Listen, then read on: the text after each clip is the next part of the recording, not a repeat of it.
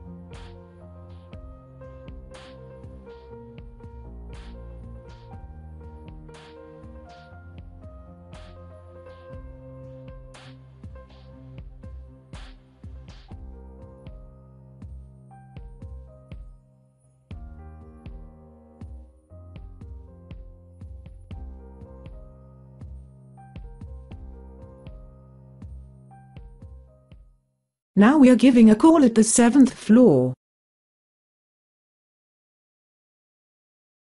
The lift is moving up and now we are giving another call at the 4th floor. The lift is on the 7th floor, and it is showing call on that floor. And then no other call above that floor. Now the call at the 7th floor is gone.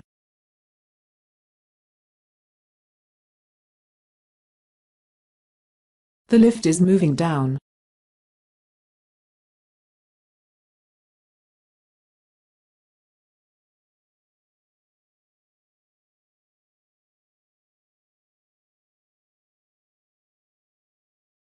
Now the lift is on the 4th floor, and it is showing call on that floor, and there is no other call. Now the call at the 4th floor is gone. Thank you all.